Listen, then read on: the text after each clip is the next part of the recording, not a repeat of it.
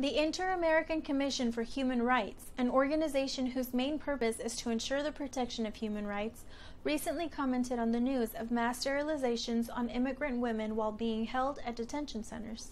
They declared the state has an obligation to guarantee the life and integrity of the people under its jurisdiction and to obtain prior free and full consent before carrying out any medical intervention, including surgical sterilization.